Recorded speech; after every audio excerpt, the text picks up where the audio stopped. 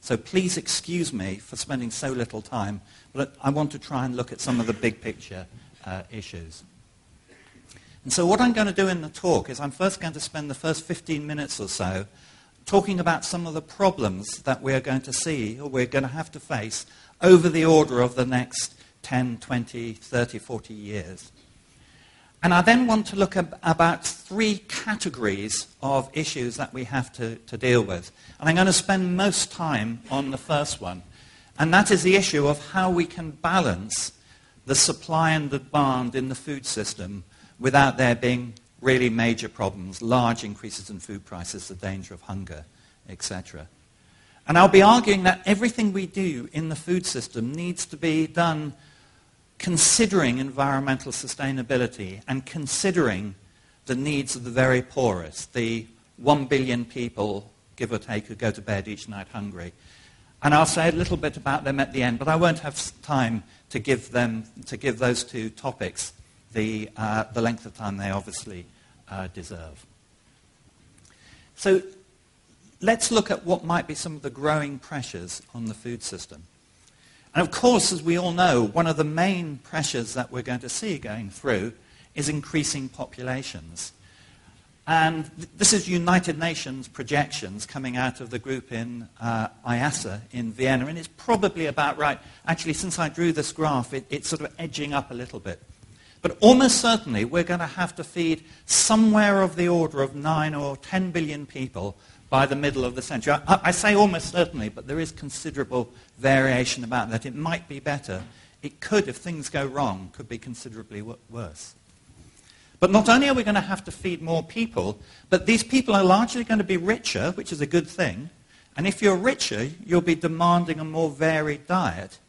And a diet that contains many food types, as we've heard already, that have a greater impact on the environment. And just to pick one food type out, I've plotted there livestock consumption. This is data from the Food and Agricultural Organization of the UN. And this is meat consumption, livestock consumptions among the developed nations. And let me just pause by saying that there is a great range of different meat types. And so I'm being a bit simplistic just looking at one type of meat. But there we are in the developed nations. In fact, in Europe, meat consumption is going down very slightly. In America, it's constant. It's not going up. I don't think Americans can physically eat more meat than they do at the moment. But look at China. China is going up really, really radically. Probably the single thing that is increasing demand at the moment. And China is one of the BRIC countries, the countries that are rapidly industrializing, becoming richer, and approaching a Western diet. But that's India. And India, it's not on quite the same trajectory as China. It's probably a little bit behind. But it's not something that's ineluctable about increased wealth leads to a Western diet. For interesting economic, social, cultural regions, diets are not changing in India as they have in China. And there, I don't know if you can see it at that, but is Africa along the bottom. And Africa, large parts of it are still very poor. Meat consumption is still very low. So we're clearly going to see dramatically increasing demand going into the future. And we're going to see it at the time that there are threats to supply. And I'm not going to spend a long time going through the litany of problems that we're likely to face, because I suspect all of you know it. But we'll see as the population gets bigger, increased competition for land, increased competition for water, which we've already heard about, for energy, and for other inputs, perhaps some limiting fertilizers. And all of these challenges we'll have to see at the time when we experience an existential threat to the human race through climate change. And I put mean and variance there to remind me to say that although the major effects of climate change, the effects that are unavoidable now because there is so much carbon dioxide, although they're probably going to be coming in the second half of the century, we are going to see increasing evidence of climate change, probably first in the increased frequency of extreme events. And you in Portugal are having a very dry winter, as we are at least in parts of the UK. And there is some suggestion that the reason for this is that the jet stream has gone north because the ice in the Arctic Ocean is melting. Now, we don't know that for certain yet, but I suspect as the years go by, there will be more and more instances of where climate change is having negative effects. This is some work we commissioned as part of the report that shows how these are agricultural areas that produce grain, and you can see that they're getting warmer for different scenarios. We still don't know really what's going to happen. And just for those of you who are interested, there's an interesting project that was launched last week coming out of Potsdam, which is going to take all these models and try and compare them to see what we can say about what's going to happen. So we're going to see increasing demand, and we're going to see threats to supply at the same time. And we still live in a world where nearly 1 billion people go to bed hungry each night, most of them in Africa, Asia, and the Pacific. If you look at the numbers of hunger, this is 1970 to 2015, it's remained roughly constant in absolute numbers with a recent blip. If you look at it in terms of percentage, because the population is going up, the percentage of the world's people hungry was going down. And in fact, we were, until a few years ago, on track to meet the Millennium Development Goals, which was essentially to have 8% hungry by 2015. And I'll say a bit more about this in a second, but it's largely because of the recent volatility in food prices that we are almost certainly not going to make it. Now, I suspect no one here believes that the reason why we have hungry people is because we don't produce enough food. It is a myth that the problem with hunger is that the world can't produce enough food.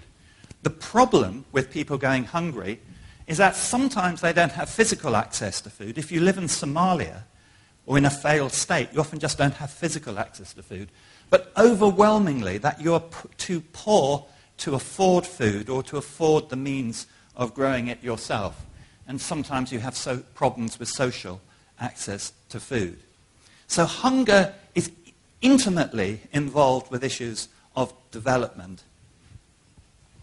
And I said about 1 billion people go to bed each night calorie hungry, but then another 1 billion people, the people are sometimes called a hidden hunger, go to bed because of have insufficient nutrients of one type or another, suffer some form of malnutrition. And I understand later on in this series you will have some discussions particularly of this problem. And another problem I'm not going to talk about now, and at this stage I suck my belly in, is that about 1 billion people are overweight, and a third of them are clinically obese.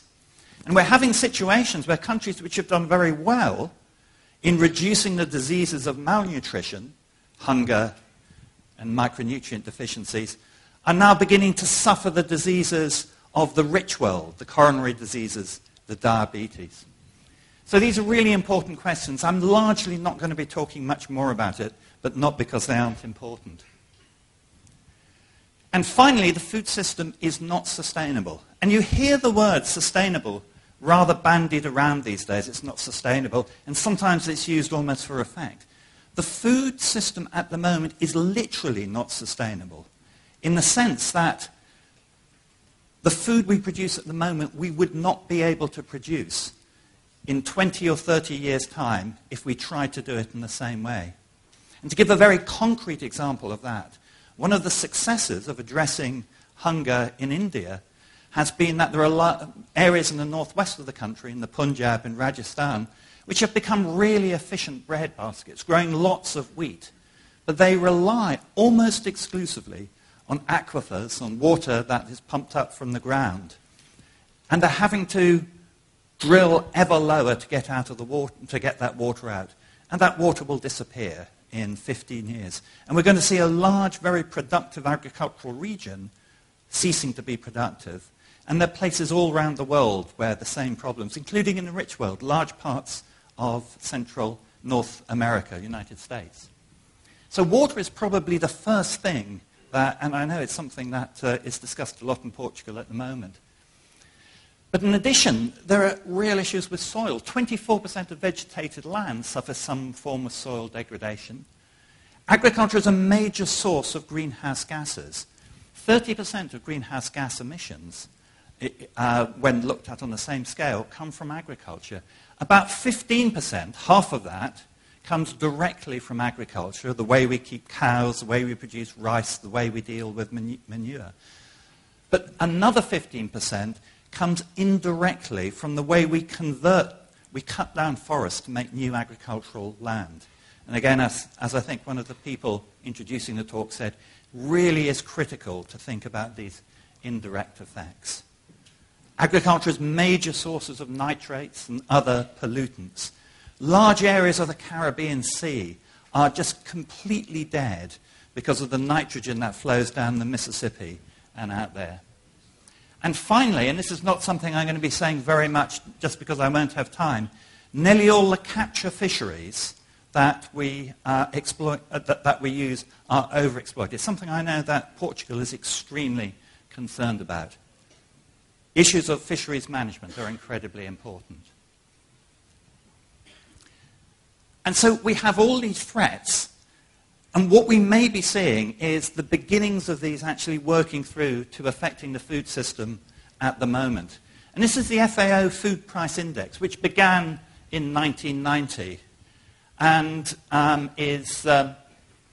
remained for the first 20 years or so relatively low. And then we had a major food spike in 2008, another one in 2010. That data is about a month out of date, but it is still very high. Now, at least in the rich world, food is still historically cheaper.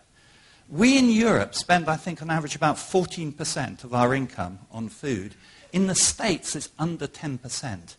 No civilization has ever spent that little on food since money was invented. So we must remember that food is historically cheap at the moment, but yet we've had these recent periods of volatility. And so you can make an argument that for us in the West, perhaps it wouldn't matter if food prices actually went up a bit. And there is some truth in that, but we do live now in a globalized world, and what happens to global food prices has effects throughout the world, including poorer countries. I think it'd be foolish for anyone to say that the reason why we've seen the Arab Spring over the last couple of years, over the last year and a half, has been because of food prices. But I think food prices were clearly something that was one of the several causes of the convulsions in North Africa and now in the Middle East. And we are living in a very different world. If you went back even 20 years ago, so many people in the poorest parts of the world lived in rural communities. And if you live in rural communities and you suffer starvation, then you do have some means of buffering yourself by going out and foraging for what I call famine foods, a type of food you wouldn't normally eat unless you really, really were hungry. And if you failed to do that, and if you really sadly died, you died invisibly, no one saw you. Now, increasingly, over 50% of the world's population lives in cities. And when you get hungry in a city, there's very little you can do to buffer yourself. You can't dig up roots or things like that. And when that fails, it's immediately seen in political action and going out into the streets. So I'd be very interested to hear what Mr. Kuhn thinks very much about trade things. But we are in a curious position now where food is probably too cheap, and yet the consequences of food prices going up are going to be political and economic instability. What have I done? There we go. So that's a brief canter through some of the threats and challenges facing the food system. And what I want to do now is to explore some of the issues about balancing future demand and supply sustainably. And of course, the first thing you might want to ask is, I've talked about that demand-side pressures, population and consumption growth, competition for water and energy. I've talked about all these things, but you could say, well, do we actually know that this is a problem? Do we actually know that this is going to lead to shortages, to increased food prices? Now, within the Foresight project, we did some modeling with a group at the International Food Policy Research Institute in Washington, led by Jerry Nelson, who are probably some of the best people modeling in this area. It was very interesting for me. My background is as a biologist, and I spent my working life feeling very inferior to physicists who can sort of do models that actually work and don't have to make lots of assumptions. It was wonderful working with economists. They have to make even more heroic assumptions than we do in biology. But you have to do it. It's really important. And so this is one example of the models that were produced. For those of you who are economists, it's partial equilibrium economic models. A partial equilibrium economic model. It's interesting in that it's coupled to climate change model. It's also got a representative of global hydrology in. But putting aside those differences, I'm going to show you one result. And this is for different assumptions about how yield growth in one particular crop, maize, might change over the next 20 to 30 years. And this is what percentage price increases might be by 2050. And in fact, the different scenarios don't make that much difference. But we're seeing business as usual, and with no climate change, price rises of the order of 45%, which will be serious, although people will be richer, so there is some counterbalance to that. But if you put in climate change, and climate change is going to have significant effects on yields, then we're seeing price rises of the order of 100%. Now, having given you this results, I would strongly encourage you not to believe them. But yet the number of other models who are sort of working in this area all point towards problems of this order. And even if you don't believe the details of the individual economics, I think there is a really strong argument that one should be really quite worried just when you try and do any calculation of how supply and demand come into action. Now, a number of groups who've done models such as this, including the Food and Agricultural Organization of the UN, have come up with the argument that we need to produce a certain amount of more food. The Food and Agriculture of the Organization, FAO, said the world needs to produce 70% more food. A couple of other groups have said 100%. And we in the UK government report did not want to put a figure on it like that.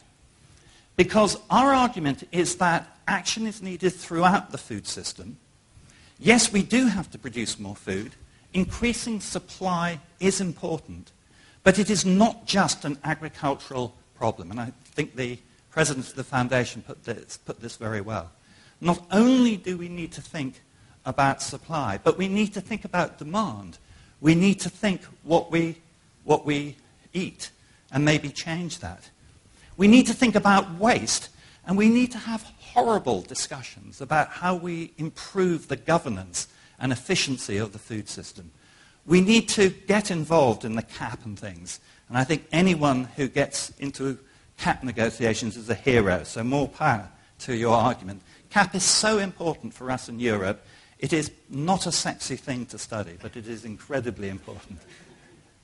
And as I said, the argument that we make is that anything we do, how we produce more food, what food types we should try and eat or not eat, how we reform CAP, how we reform Doha Round or whatever will replace the Doha Round when it dies, everything must be tested against these twin prisms.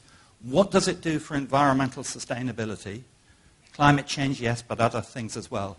And how does it address the needs of the poorest? So what I'm going to do for the next 10 minutes is say a little bit about supply, demand, efficiency, and governance. Of course, if we were having this discussion 50 years ago, 100 years ago, then something that you could really think of as a strategy would be to bring substantial new land into agriculture. Now, there isn't that much land out there, but if you actually look at the consequences of bringing that land into agriculture, especially cutting down rainforests, especially draining wetlands, the consequences for greenhouse gas emissions, for putting carbon dioxide into the air, are just terrible. The best way to get carbon dioxide up there is to cut down tropical rainforests. And it has horrible effects on biodiversity. Biodiversity much harder to value but the argument for greenhouse gas emissions seems to be absolutely critical. So a very important point, I believe, that we and other people have said is that bringing more land into agriculture is not part of the solution of feeding the world. That's not to say that restoration of agricultural land, restoration of the 24% or whatever of agricultural land, which is now severely degraded, isn't a really critical bit. So if you accept the argument that increasing yields must be a part of the solution and that there is no new land, then you have to produce more food from the same amount of land with less environmental impact. And you have to increase the efficiency with which you use water, nitrogen, and things, and you have to have less negative environmental effects, such as greenhouse gas emissions. And what we call this, and others have called it, sustainable intensification. And some people hate this term. They feel that intensification means farming in a particular way, sort of big business agriculture. And that's not what we mean at all by sustainable intensification. I'll say a bit more about it later on. It's using any means you can to produce more food in an environmentally friendly way, using the best of organic farming, the best of high-tech modern farming. Okay, so sticking with supply, you can produce more using existing knowledge. You can close the yield gap. Here we have wheat yields in France, USA, Argentina, and Kazakhstan. And you can guess what the maximum yield is, given the local climate and given the local soil conditions. And that's what could be grown in this area. So if you get the incentives right, if you get the conditions right, the economic, the skills, you can produce more food. Notice that France, the yields are really up there. It may be that France, the yields at the moment in France are economically unrealistic because of the common agricultural policy there. The USA is rather curious because wheat doesn't tend to be grown as a crop of first choice. But certainly in Argentina, especially in the old states of the Soviet Union, there's a lot that can be done. Now, if the arguments I've given you are right, that demand will go up, then this will lead to price signals. This will lead to food going up. And so we will see some of the yield gap closing in response to demand. That's how market economies should work. And certainly the argument that we've made is that what the strategy should be, what the policy should be in Europe, in UK, in Portugal, should not be to go back to an old-fashioned target for growth, target for yield growth, but to look at the barriers for our farmers to respond to price signals. Where is there a deficit in the skills that people have to produce things, to produce more food? We perhaps need to rethink our model of extension, the advice we give to food producers, not to go back to the old form of its extension we had 20 years ago, or 30 or 40 years ago, but to think about a modern form of revitalized extension, using part public money, where we're asking food producers to do public goods, such as reducing greenhouse gas emissions, but then part private money, where we're actually helping food producers make more money. And I think that applies equally in developing countries as in developed countries, although with different challenges of exactly how you fund it. And certainly in developing countries, then there are issues of getting in the economic and physical structure, linking areas of food production to markets, investing in the roads and the ports, doing what Brazil has done so extraordinarily well over the last 20 years. Now, there are some people, especially people who do not like the idea of modern scientific agriculture, who will say that's all we need to do.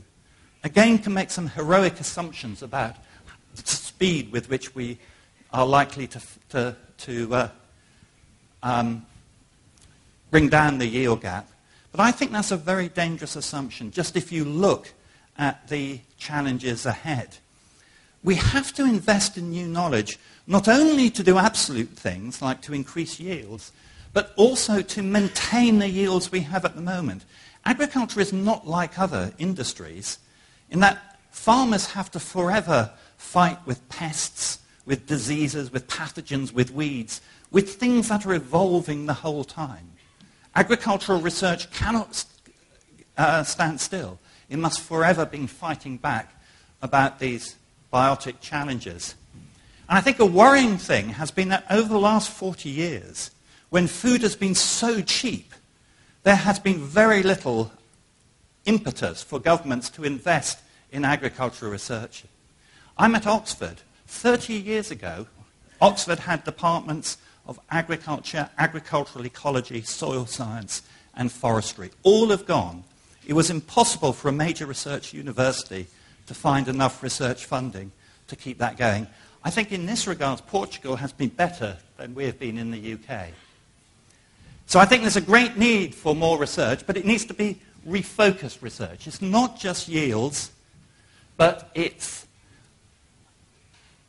In the old days, what a crop breeder would do, or what a livestock breeder would do, would be try and breed a fatter cow, or a wheat with more grains on its head. Nowadays, it's more complicated. Yes, we need more yields, but yes, we need breeds that are more sustainable, more efficient, that use water well. My colleagues at Oxford are breeding for redesigned root systems that are just much more efficient at taking up water. And we also need to refocus some of our research, not on the maize and the rice and the barley and the wheat, but on the sorghum and the cassava and the millet, the crops that the poorest people in the driest parts of Africa need. And I think there's a really exciting recent work, particularly funded by the Gates Foundation, that is going into that. So what type of agricultural research should we invest in? Now, my view is that if you look dispassionately at the threats the world is likely to experience on the food system in the next 40 years, it is just foolish to throw away any particular strategy. So I think that one should invest in biotech, including GM, but treating GM as just one of a number of techniques that will be valuable in some cases and will in very many cases not be to be valued.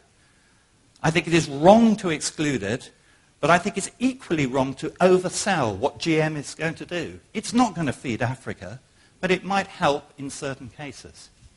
So I think we do need to invest in the high-tech scientific parts, highly scientific parts of agronomic research, but I think we equally need to invest in some of the neglected subjects.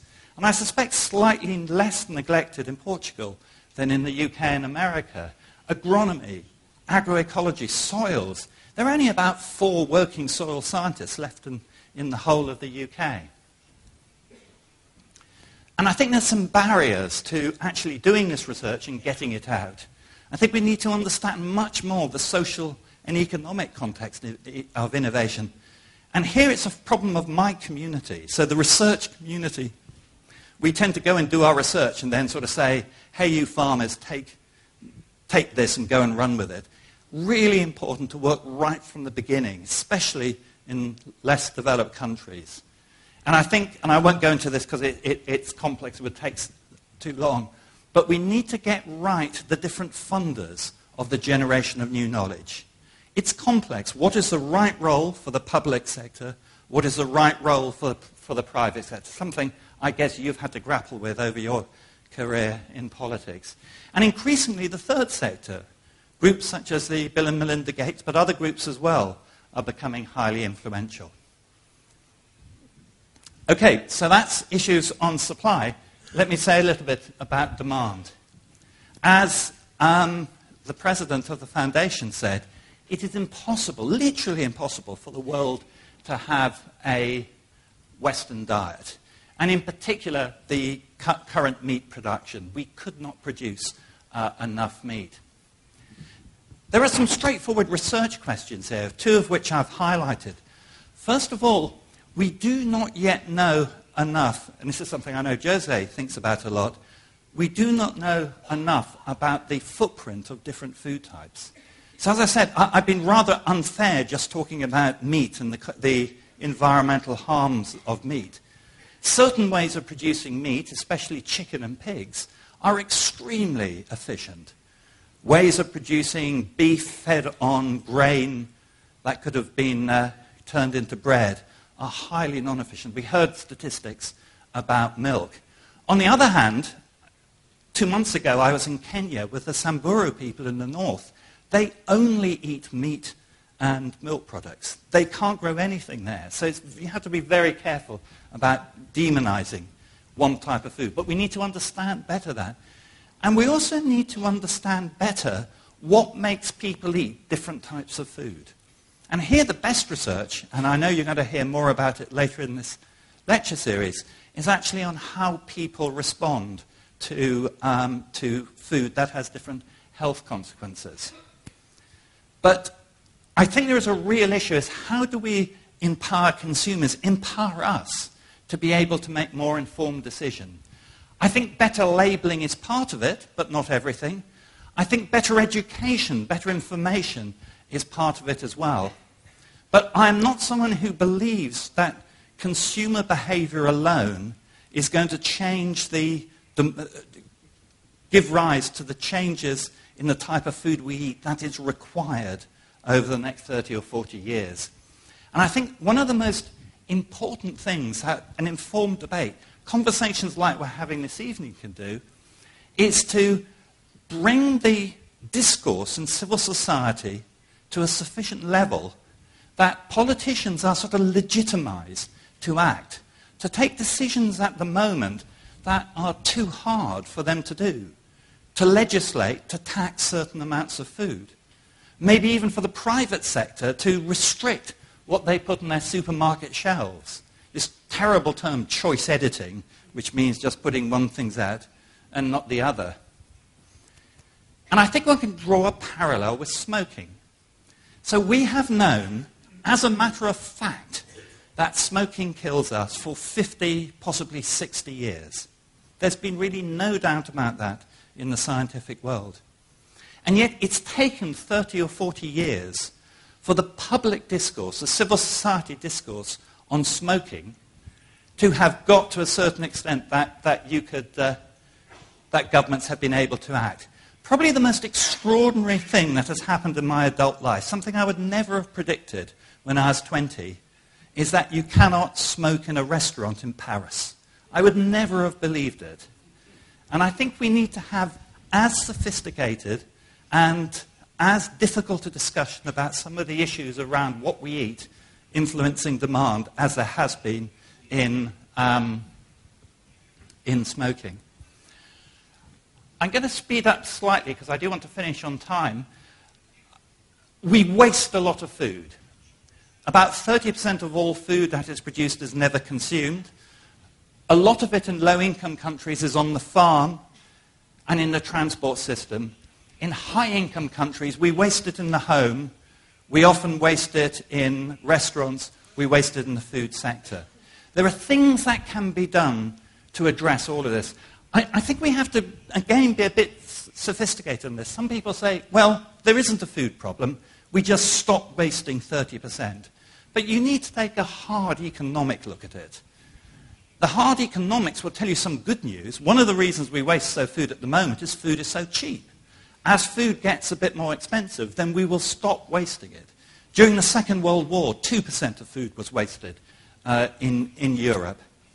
But I think to get back to that levels in response to price, maybe prices will never get that high, and it does need that people have the food literacies, the skills to know what to do. I suspect our mothers and grandmothers will be appalled at how little we know about food compared to their generations.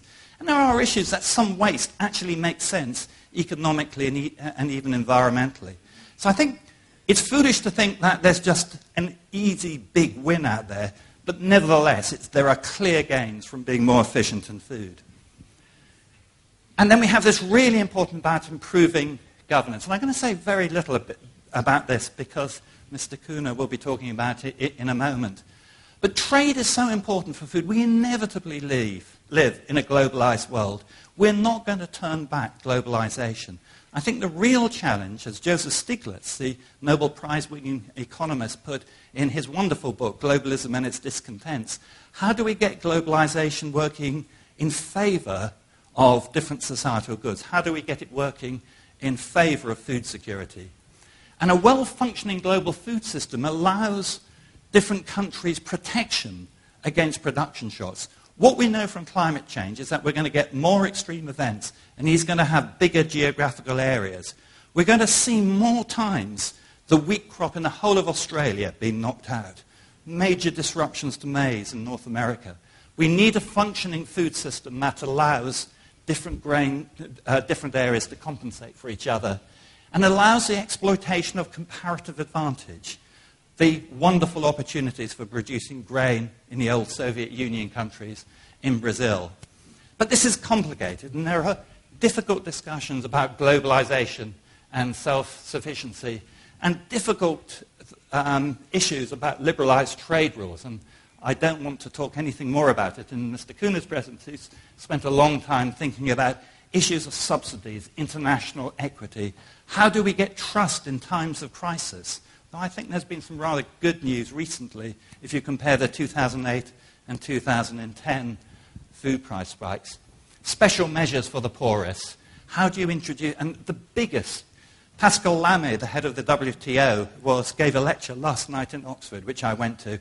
He has no idea how to introduce sustainability issues into WTO negotiations, but realize it's important. We have to think about price volatility. Volatility is a bad thing. It causes market inefficiencies. It penalizes the poor. It's likely to increase in the future. A lot of people have thought that the movement of investment capital from American mortgages, for example, into commodities might be one of the reasons we've seen a lot of speculation recently. Now, we spent a lot of time looking into that and reviewing the literature on it. I don't think that's the reason, even though some people would like to say it is. But when one looks what might be done to address volatility in the future, then critical to monitor modern commodity trading, critical to increase market transparencies. A lot can be done within the financial system. People have called for a global system of grain reserves. We worry very much about that. It's too much of a target out for speculators. But volatility, there will always be some volatility, and we need some innovative ways of thinking how we can provide appropriate insurance for producers, both individual producers, especially in poor countries, but also sovereign insurance for poor countries. And I think if a millionth of the ingenuity that the banks had put into developing ever more baroque credit default swaps and things like that, if a tiny fraction of that ingenuity had gone into producing financial tools that would actually help poor countries cope with volatility, we'd be in a much better place than we were. And there will always be the need to target food reserves for the vulnerable. Okay, you will remember I said I was going to talk about 4 things, and I've only done 2. And I will reassure you that I have 5 minutes left, and I will finish on time. And I'm only going to speak very briefly about these last 2, and not because they aren't important. And the first is the issue of ending hunger. I think one of the problems with agriculture, food, and the poor over the last 30 years is that there has been an ideological stance that investing in low-income country agriculture is not a good way of helping countries. And I think this is changing. I think there's a growing recognition of the triple benefits of agriculture. It produces food, it gets money into rural incomes, into rural communities.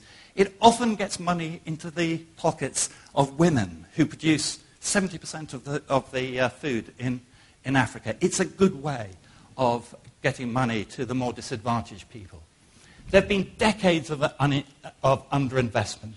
We must rebuild infrastructure. We must reposition. I've spoken to senior civil servants in African countries who say there is no prestige in working in agriculture departments. You want to work in finance or the Foreign Office or health, and then agriculture is right at the bottom. That must change. Smallholding farmers. Smallholding farmers is absolutely critical to support their production for food. Yet I think there's a real danger of romanticizing smallholder farming to the exclusion of all others. Smallholders must be a critical component of the solution. But there is probably also a place for larger scale farming, at least in some areas. And we must do better at scaling up best practice. Africa's full of model villages where things work well. We're bad at scaling up. We're bad at monitoring the environment.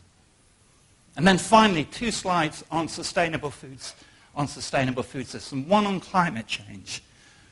We need to be better able to assess the vulnerability of different communities and have different metrics about what might happen as climate change affects agriculture. And the Potsdam project I mentioned right at the beginning, I think, is a good stance. We know we're going to get at least 2 degrees increase in temperature. No one I know among the physics community, among the climate communities, thinks it's going to be under 4 degrees. That's pretty frightening. We need a lot of adaptation using both existing knowledge and new knowledge. The same issues as increasing supply. We have to look for the potential for agriculture to help mitigate climate change. We need increased efficiency so that agriculture produces less of the greenhouse gases, especially the methane and nitrous oxide. We need better management. Again, a lot of greenhouse gases can be reduced just by the way you keep your cows, just by the way you treat your manure, just by the way you grow your rice. There is a lot that can be done with carbon sequestration, increasing carbon in soils, agroforestry. We can use waste more efficiently. And then what we must have to do is we must need a sensible biofuels policy. I'm going to say no more about biofuels because otherwise you'll need men in white coats to drag me off as I sort of get so angry. The way we're implementing biofuels in the States, in Europe, is plain crazy. It's getting better, but it's still pretty crazy. And finally, let me just say a word about biodiversity. My background is in biology. I'm a biodiversity nut. We need a multifunctional landscape. Landscape that, yes, produces food, but supports biodiversity and does much else. I think there are really hard issues of scale. So we need a multifunctional landscape. But should it be that everywhere produces biodiversity and food as best they can, or should some areas really concentrate on food and other areas, for example, the wonderful cork oak pig systems you get in the east of this country and Extremadura, should they concentrate on biodiversity? There are really hard questions there, which I don't think my community, the environmental community, or the agricultural community have really got to grips with yet. It's hard. Do we share values when it comes to biodiversity? Many people don't care about biodiversity. How can we get a consensus? There are issues of governance, there are issues of the rights and the vulnerabilities of the poor, and as I said, a need for a more sophisticated discourse. So finally, I think, and I think the speakers who introduced me said very much the same thing, this really is a unique time in history. Excuse me. That's to tell me to shut up, but I'm going to go on for 30 seconds if that's okay.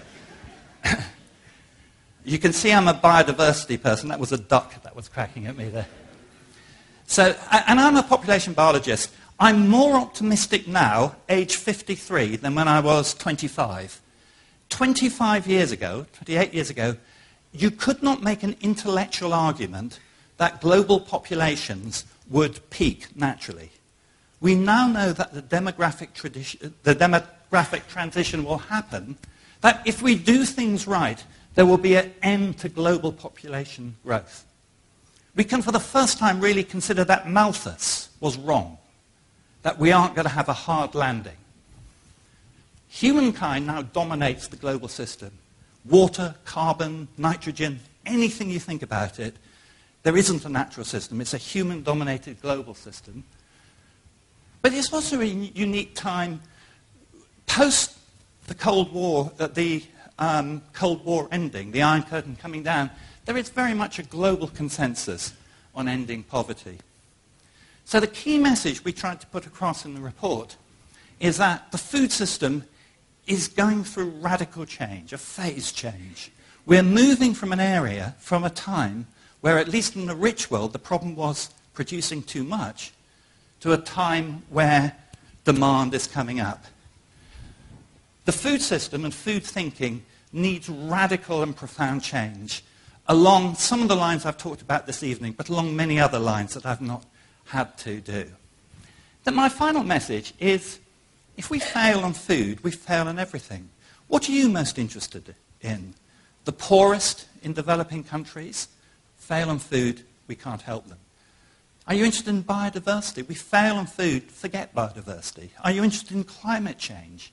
We're not going to get any attention on climate change and reducing greenhouse gases if we fail on food. Food is absolutely critical to what will happen over the next 40 years.